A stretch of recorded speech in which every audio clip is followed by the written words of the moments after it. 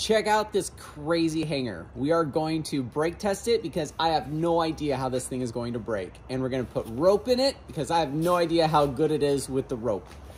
Stay tuned.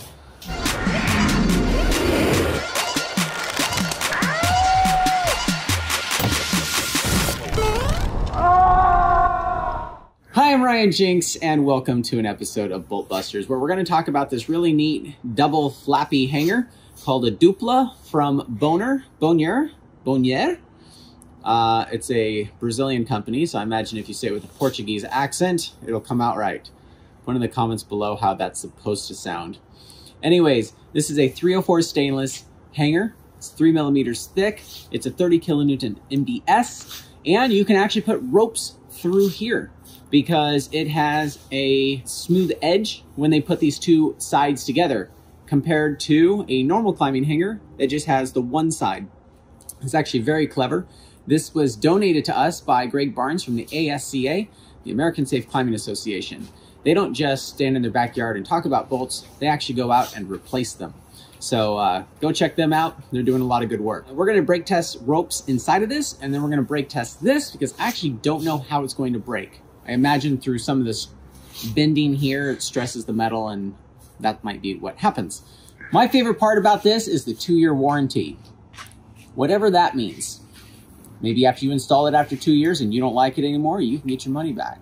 If you die within 2 years of using this, they'll give you a free hanger to replace the current one. We're not quite sure how their warranty works or what it's warranting, or if you dropped it on somebody's head, if they'll replace that part of somebody's head.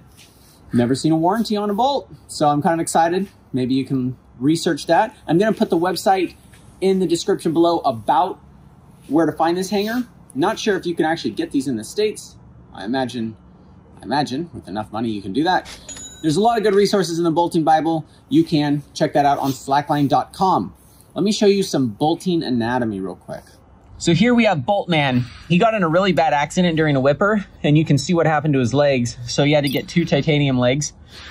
And we think this is really funny because this looks like a pelvic bone. And here you have the butthole, and then right inside of there you can see the boner. So that's the belly button, by the way.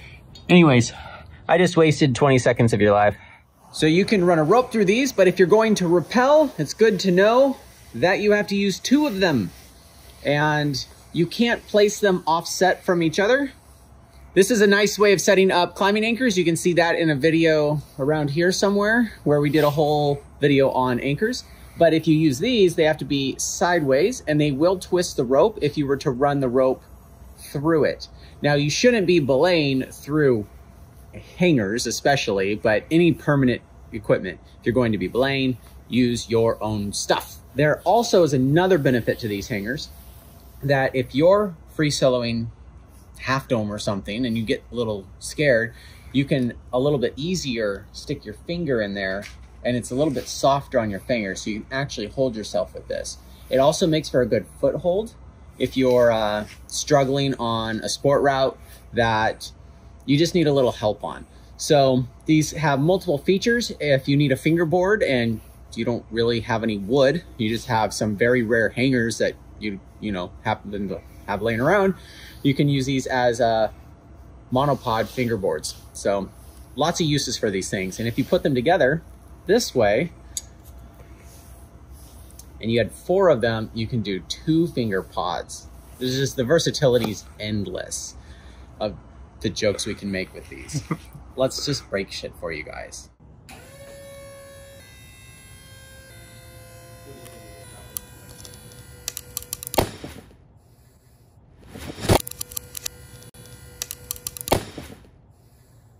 Wow, it broke at the hanger. 22.58. Yeah, so when we were breaking the carabiners, it was breaking at like 20, 25 kilonewtons, 26 kilonewtons. Super safe enough, especially if you use 2 of them. All right, now what are we gonna use? We are going to use a static rope. This is a rope that you might rappel on. Also, if you're rigging a highline anchor, which I do all the time. You don't. You could use this directly into the bolt hangers. That is true. This is great for highline anchors.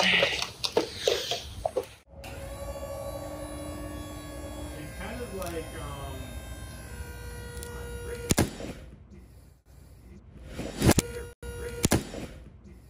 Put in the comments below a good joke for that one. Anyways, let's move on. What happened, Bobby? Oh, the rope broke.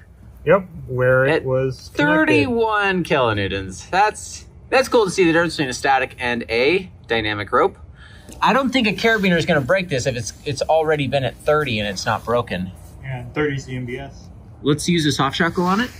While Bobby's getting that ready, go to slackline.com. We got the bolting Bible on there, super helpful resource. We have a bunch of other books. You can learn all about highlining, and we're going to put our climbing resources on there as well. Thank you so much for those who have donated. I basically, over the last 4 years, have put $40,000 into this channel, and I'm almost at pretty much break even to where I've received over the last 4 years around $40,000. This morning, Patrick Floner just donated $100, and Jeffrey Benton donated 20, and Robert Malo just became a $3 per episode Patreon.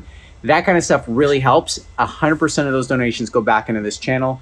It goes into the new dynos we're gonna get, the hydraulics I keep screwing up, and our new lab that we're going to take this concrete out. We're gonna move to my welder's house, and we're gonna have slack snap there, the bolt busters, and a drop tower. So we're constantly gonna improve. We're gonna get better on our editing. In 2021, our goal is to make the episodes and edits better. I appreciate Jose for coming down and Bobby for helping me for like the last 2 years and chipping in a lot. And also to Greg Barnes for donating these hangers. So get involved. Appreciate you guys.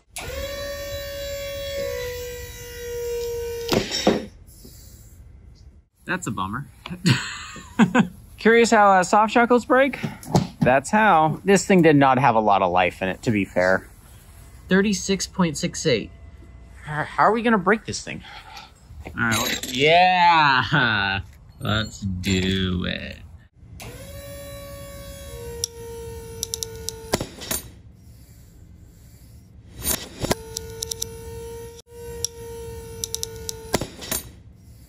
Was it 45 kilonewtons? Just shy.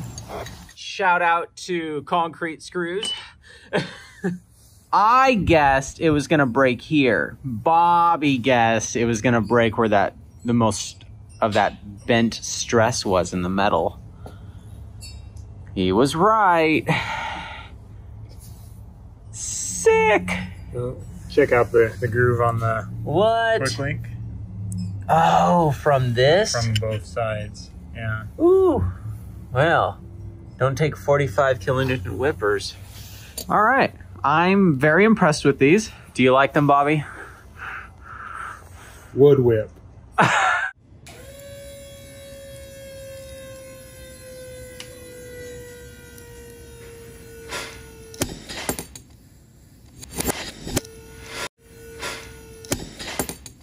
So that's pretty consistent. We got a little over 44, almost 44, and almost 41 kilonewtons on these.